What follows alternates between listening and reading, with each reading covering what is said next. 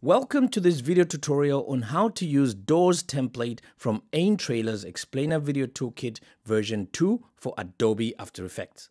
Okay, so after we open the project, we find there are 20 compositions, each with completed door animations. So you ready? Let's check this one out. As you can see, there are two layers that you can use to correct and customize your composition. So for a start, let's select Door Control. And then we go to the Effect Controls panel to edit the settings. So there are two types of controls here. You can edit the door angle and then the door openness just by moving this slider. As you can see, it's really quite easy. Now let's animate this just by using a couple of keyframes.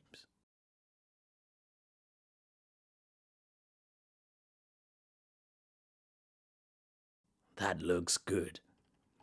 Okay, now the second layer is the door holder. So this layer allows us to change the background behind the door. Let's simply import any background into this project. Of course, you can always import your own background or use the animated background scenes from AinTrailers Toolkit. After that, you just open the layer with the door holder and transfer your background to it. Of course, sometimes you need to adjust the size to the composition.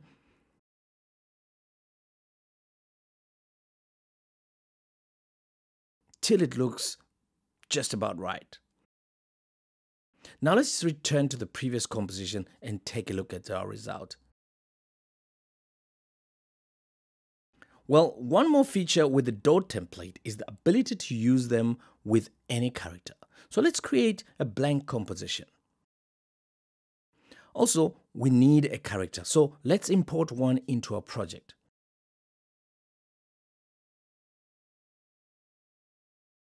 So simply highlight the file and click Import.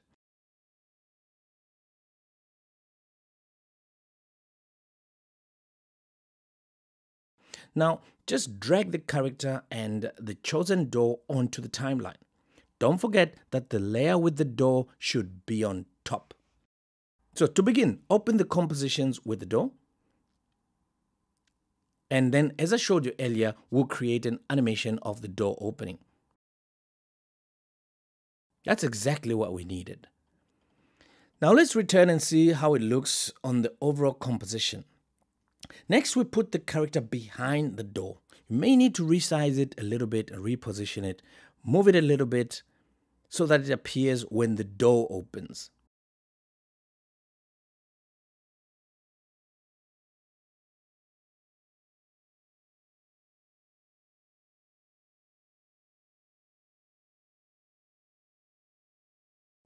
The only thing remaining now is to add a few keyframes to the position.